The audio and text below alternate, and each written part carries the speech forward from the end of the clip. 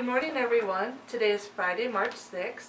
There's a lot of activities this weekend, starting with the Great Bend Fish Fries going from 12 to 9 at the Great Bend Fire Hall. There is a youth wrestling tournament that's going on at the Wahpeton High School. The Neal High Camp Youth Ice Fishing Derby is from 1 to 3 on Morton Pond. And the Kiwanis Pancake Feed is running from 7 a.m. to 1 p.m. at the Eagles Club. Don't forget, it's daylight savings time, so spring ahead. And speaking of Great Bend, I'd like to wish my husband a very happy birthday today. Now we'll hear from Matthew, Eric, and Carrie.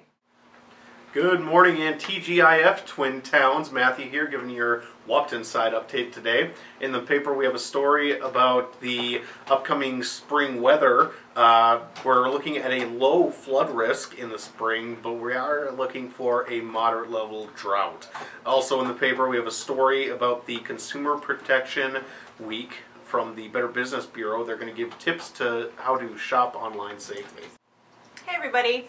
Minnesota BCA has released their annual report on the permit to carry handguns, and in the state over 40,000 permits were issued last year. Next up is Eric with the sports. Hey everybody, it's Eric here. Today in sports, the Wildcats so close to the national tournament, not this year. A 3-point loss to Indian Hills. Congratulations on a great season. Also, we have the Cowgirls in playoff action. Not a great night from them either. They need more offense and have lost to Barnesville. It's all in today's sports.